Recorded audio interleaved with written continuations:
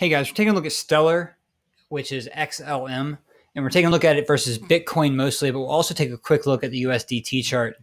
But I want to take a look at Bitcoin pairing mostly because it gives us the best information, I think, in regards to not only what's going on right now, but what's going to happen. So starting off, we see 2 of the last 3 days, we've had the highest 2 closes we've had since back in June of 2019. So it's been in a range here against Bitcoin for almost 600 something days. And we're finally breaking out of that now, which is a very bullish sign. And I believe it's going to hold in this support range here. And when it breaks out of the support range, it is going to explode. And we will see it hit the first price target here, which would be a 65% gain. And then the second price target is going to be up here for another 43%, and then 51% for this final price target. So I'm seeing this in 3 tiers basically.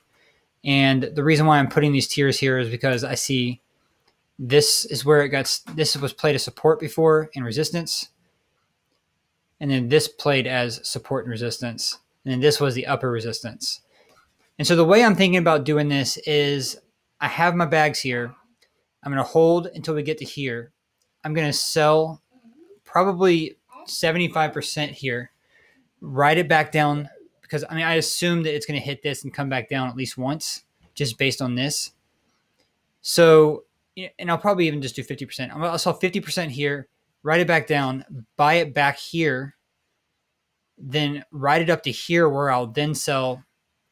Here I'll probably sell more, probably in like the 75% range. Ride it back down to here, buy back in if it happens with like half of it, and then ride up to the moonshot up here, which I believe is possible, but I'm not going to say it's probable. So that's why I don't want to over commit to trying to reach this one. I really want to make sure that these two make enough money so that by the time we're reaching this one, I'm working in profit. And so this is why I like to look at the Bitcoin pairing, because the dollar pairing, you don't get to see this kind of layout and to understand where the breaks are going to be. So it doesn't really matter as much where the dollar amount ends up here, because I'm trading it against Bitcoin and I'm thinking about it against Bitcoin. So that was just something I wanted to point out here. And so these are the 3 price targets.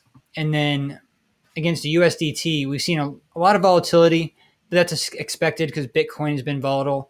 And that's kind of why I like to look at the Bitcoin pairing chart, because it's a little more it's a little bit more stable. It's easier to understand. But the one thing we have seen on the USDT chart is a very clear trend line on the logarithmic chart that it has pretty much just been climbing up. And I expect it to hold this trend line for the most part. Obviously pending no major Bitcoin crash, no mega nuke crashes, which very well could happen. I've heard rumors that we could go to 42,000 on Bitcoin, and I believe that's absolutely possible.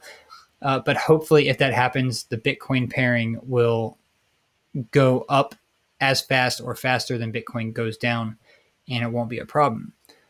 So that's also another reason why I'm focusing on the Bitcoin pairing, is because when Bitcoin is volatile, it's a lot easier to trade against Bitcoin than it is to try to trade against the US dollar, which is very tied to the Bitcoin price. So this is what we see for the USDT chart. It's holding pretty strong. We have basically a few layers here as well.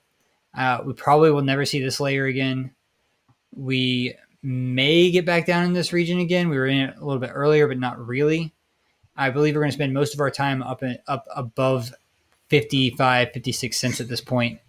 And so saying that, I'm bullish on XLM. This is the primary reason why I'm bullish. These closes right here are all the reason I need to be bullish on XLM.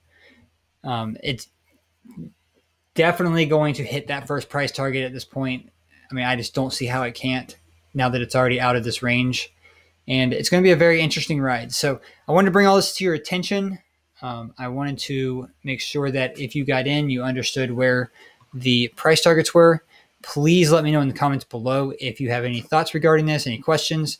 And let me know if you have any coins you'd like me to take a look at the chart and give some feedback on. That kind of helps give me some direction on what to look at. So don't forget to subscribe and follow.